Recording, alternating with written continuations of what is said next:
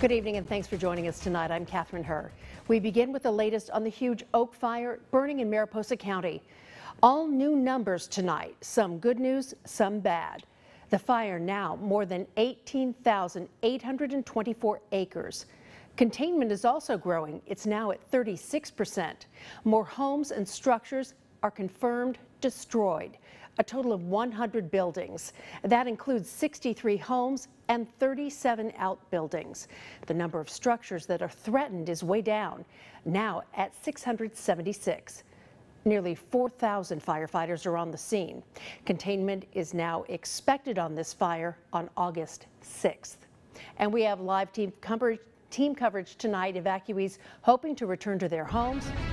And more on a slight dip in triple-digit temperatures fueling the fire. We begin with CBS 47's Catherine Phillips with the latest on the fire lines. Oak fire's growth continues to slow down as the fire burns for another day, and fire officials say they are making good progress on the fire. However, if you drive through the areas damaged by the Oak fire, you can see just how much destruction was really done.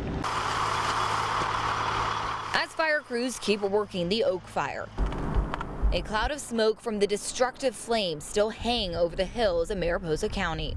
Oak Fire Public Information Officer Joe Amador says with around 4,000 firefighters assigned to the incident, they're making good progress getting the fire under control. Well, we've had a pretty good day despite the extreme conditions, the hot weather, a little bit of wind, and the relative humidity being low.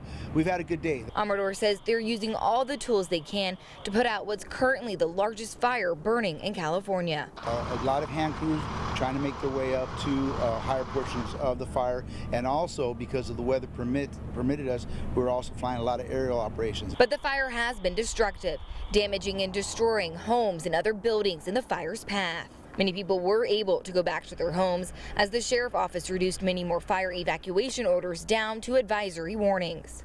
In the next few days, Amador says they're going to continue to work the flames, put resources where they're needed, and try to limit any more devastation for the people of Mariposa. Hope that we continue the progress and the containment goes up and the acreage stays a little bit low. There will be a community meeting Thursday night at the Mariposa County High School gym at 7 o'clock. Reporting in Mariposa, Catherine Phillips, CBS 47 Eyewitness News.